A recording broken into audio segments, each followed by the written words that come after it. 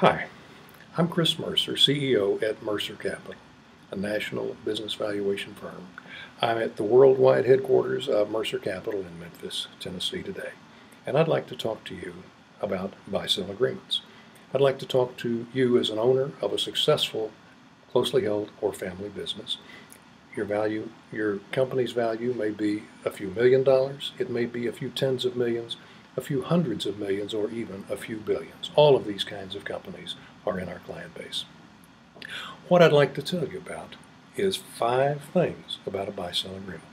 First, they require agreement about important things from business and personal points of view at a point in time. In other words, you have to have an agreement to have a buy-sell agreement. That's the definition.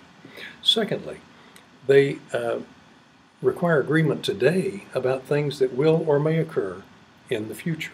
In other words, they involve future thinking.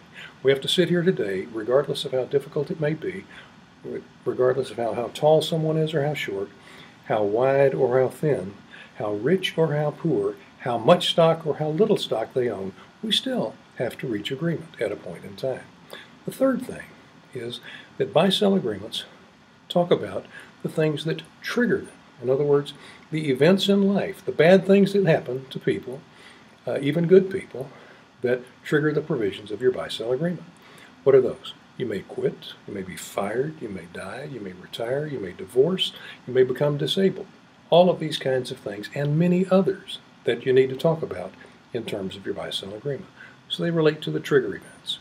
Fourth, they determine the price or the prices and the terms of the transactions that will or may occur at some point in the future. And finally, they determine the financing or the availability of financing or the means of financing to effect those future transactions. Let me tell you this.